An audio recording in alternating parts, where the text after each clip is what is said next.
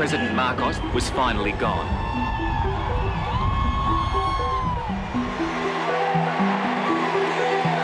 The Marcos family looks set to return with the people's backing. Controversy still dogs the Philippines election, but there's no doubting who will be the next president. The son of the former Philippines dictator, Ferdinand Marcos, has secured an unassailable landslide victory. The Philippines, amongst others, have overlapping territorial claims with China. Our sovereignty is sacred. We will not compromise it in any way. We are a sovereign nation. Chinese forces have frequently harassed the Philippine Coast Guard. We will not allow a single square millimeter of our maritime rights to be trampled upon. The Philippines now finds itself on the front line against actions that undermine regional peace, erode regional stability, and threaten regional success. We will have every ASEAN leader here over the course of the next 2 days. It's very historic. President Marcos, welcome to 7:30. Thank you very much indeed. In your speech to the Australian Parliament, you used unusually strong language. Quoting your own pledge, you said, "I will not allow any attempt by any foreign power to take even 1 inch of our sovereign territory. We will not yield." Are you talking about not giving up Philippines' territory in the South China Sea? Absolutely. It is my sworn duty, and the sworn duty of the entire government of the Republic of the Philippines to defend the Constitution of the Philippines. And the first article of the Constitution is the definition of our territorial waters. You didn't name China, either in your answer or indeed in the speech that you gave to Australia, but it appears to be present in every security move that you make, and indeed behind every speech that we've seen you make recently. How urgent a priority is it to counter the fast-growing military power of China? Well, we don't see it in those terms. We don't see it as countering the military power of any country whatsoever. It's merely the defense of our territory. We have territorial conflicts with other countries, Malaysia, for example, and Vietnam. But we have come to an arrangement with them, and to resolve any such conflicts peacefully. So, I mean, I'm right in saying that you don't have that capacity to resolve conflict with China in the same way. Do you actually have direct contact with the Chinese? We have at several levels. At several levels. In fact, in January of last year, when I went to Beijing and I visited with President Xi Jinping, that is what I proposed, a kind of hotline between us, so that if there is a message that needed to be sent from one president to another, we can be assured that that message will reach them. And we have sort of established there are several points of contact. At the ministerial level, certainly, and a sub-ministerial level as well. But do you have a personal line to President Xi? Not yet, I'm afraid. Let me just ask you this question. I want to come to the what it is that you want from Australia, because that's obviously one of the reasons for your visit and your speech, as well as ASEAN. But the former president of the Philippines, Duterte, was making overtures to China, very strong ones. Have you decisively moved away from Chinese influence and back into America's orbit? Well, I think it's important to make it very, very clear. Whatever the Philippines does because it is in our interest, not because it has been dictated upon us by anyone. You don't think that your language that you used when you took office, and the same language that you used in the Australian Parliament during your visit, is a message to China about where you believe your interests lie? Well, as I explained it to President Xi again, I said it's my duty. I took an oath to defend the Philippines. And anyone who will help me in that regard, I must engage with them. Was your predecessor getting too close to China? Well, I think the situation between now and then is quite different. And I'm sure he did what was in his judgment was the best. He did hew a little closer to China rather than the United States. And maybe because things have heated up a little bit. But together with Australia, we have a visiting forces agreement with the United States and Australia. These are the only two countries that we have them with. And we have a mutual defense treaty with the United States, which has been there for decades. How important is it, from your point of view, that Australia has chosen to acquire and build a fleet of nuclear-powered submarines? Well, that decision is an Australian one. Do you support it? I support AUKUS. I support the Quad, and I think that this just represents a stronger front in terms of maintaining the peace, maintaining the peace in the South China Sea. It is a response, really, to a differing situation, a more dangerous, more risky situation than we had before. Why is it more dangerous? Just explain. Because the potential for outright conflict is much higher now than it was before. And we worry in the Philippines because it could come from not a strategic decision by anyone saying, okay, we're going to war, but just by making some serviceman making a mistake or some action that's misunderstood. And that's why the ongoing attempt is always to try and lower the temperature, ease up on the rhetoric, and communicate, and just continue to communicate. That's why you need the phone, the same phone that Khrushchev and Kennedy had, right? That's right. Yes. Well, let me try and understand what you might want from Australia. Would you expect the Australian Navy to come to the defence of Philippines forces in the event of conflict with China over disputed territory in the South China Sea? Well, I suppose if we are in a joint exercise or in a joint operation, then perhaps that would involve Australia in that. But we do not have any formal agreement or treaty in that regard as we do with the United States. How would you explain to Australians, to Australian servicemen or women, why they should potentially risk their lives in the aid of Philippines under pressure from China? Why do we belong there? Well, let me take us back to the Second World War, where the defense of Corregidor and Bataan, which were the outposts that held out longest.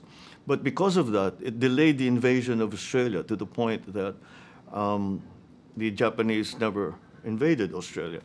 And that, if we can stop it at an early stage, nip it at the bud, as it were, then there's no need for it to grow into other areas, other regions. And hopefully, if we can, at best, as I said, keep the peace in the South China Sea, that will be of great advantage to Australia, because the peace is maintained. In relation to the former president, it's clear from the outside that there's been some breakdown in the relationship. I mean, do you intend now to invite the ICC to the Philippines to conduct its investigation more fully into former President Duterte's murderous war on drugs? No, that would be a political move. And what we are, we do not play politics with jurisdiction and sovereignty. And the position that we've taken is that we do not recognize the jurisdiction of the ICC, and we view it as a threat to sovereignty, simply because the ICC was formed to conduct, to provide justice to areas where there is no judiciary, where there is no court system, where there is no police, where there is no peace and order.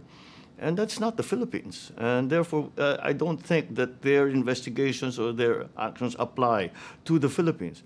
If it's not the ICC, then who provides justice for the many thousands? I think the number is something like 12 to 30,000 people who were killed in former President Duterte's war on drugs. How do they get justice? I think we in the Philippines have, as I said, a functioning police force.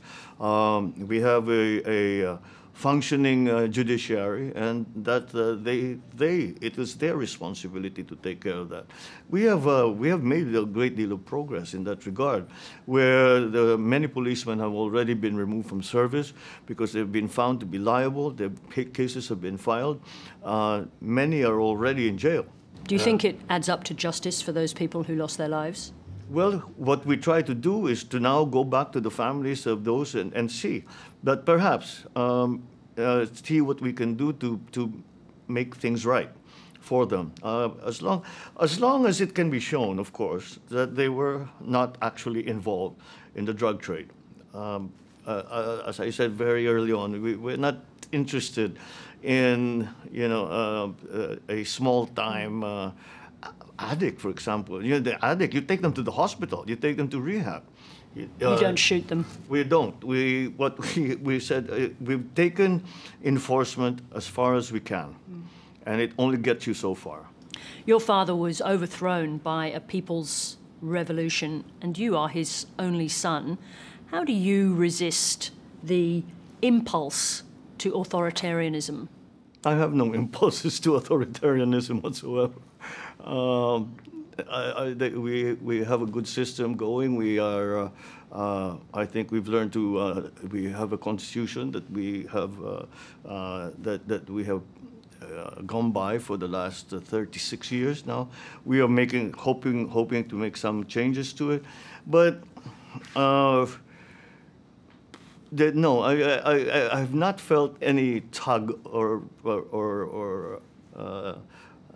temptation to make it a more authoritarian system. You've been a politician for a very long time. You have a very clear understanding of your country's history. And you obviously revere your father. I've seen you talk about him. Do you also understand the costs of his authoritarian rule to people in the Philippines? Well, it was a very different sort of authoritarian rule. I think when people think of an authoritarian rule, it was non-participatory. Whereas I think the version that my father tried to promote and actually practiced was very much still with the participation of all stakeholders that were involved. It was just a peace and order situation that really dictated the necessity for the declaration of martial law. Let me just understand make sure that we're talking about the same thing. I think Amnesty records that during that period, 70,000 people were imprisoned, 34,000 tortured, and 3,200 people killed are the numbers. And your father, in an interview, admitted that over 50,000 were detained. So I just want to ask you again, do you accept that there was a human cost to that rule? There always is. It was war. And with war, the death and destruction is inevitable. But this is a war not declared by the government of the Philippines. This was declared a war. These wars were declared on the government of the Philippines, and both of them were. One was to divide the country, and the other one was to remove the present political system by armed struggle. There is one series of questions that comes up in relation to your father's time, which is of course the question of corruption, which became wholly associated with the Philippines for a long period of time. I think contemporary court judgments acknowledge the atrocities that were committed, but also the plunder of the country's resources. Why wouldn't you want all of that money back in the hands of the Filipino people? Well, the narrative. May I just ask you why that's funny? Where that? Why that's funny? I'm asking you a question about the plundering of large sums of money from the Filipino people. I'm thinking that maintains, that idea maintains, because I take exception to many of the assertions that have been made, and I think we have since the cases were filed, the government fell. Cases were filed against me, my family, the estate, etc. And up to now, we have found the assertions that were made, we have shown to be untrue. Quite a lot of money. I think 5 billion was already recovered. I guess the question is just this: do you not want to see all the money that was taken returned to the people? Again, we have signed. This family has signed a quitclaim. Signed many quitclaims. Any money that you find is yours. And finish. And everything was taken from us. We were taken to Hawaii. Everything was taken from us. We had nothing left. Not the view of the Presidential Commission. I'm sorry? Not the view of the Presidential Commission. This is my final question on this topic. Which Presidential Commission? In the Philippines. Their view is there's a large amount of money outstanding. I think that having seen the facts, as they have been slowly revealed, with further true investigation, not propaganda, but actual true investigation, like court cases and investigations by all kinds of NGOs, different agencies. Since that has changed, and people can see that it was propaganda. I suppose the question is, other countries in the region, including Australia, want to know that the Philippines, and you in particular, as a Marcos, have come to terms with your family's history. There was a time where the issue was Marcos. That's not the case anymore. And that's why I think the best proof of that is my election. President Marcos, thank you very much indeed for speaking to 7:30. Thank you.